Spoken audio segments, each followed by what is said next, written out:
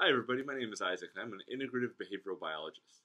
What that means is that I integrate my understanding of ecology, physiology, and the evolutionary history of animals to better understand their behavior. I mostly work with fish.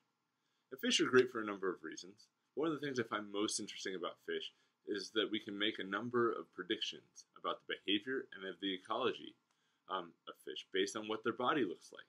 And we call this field morphology. For example, fish that have a mouth that points downward tend to live and eat on the bottom of the lake, or river, or ocean, or wherever they live.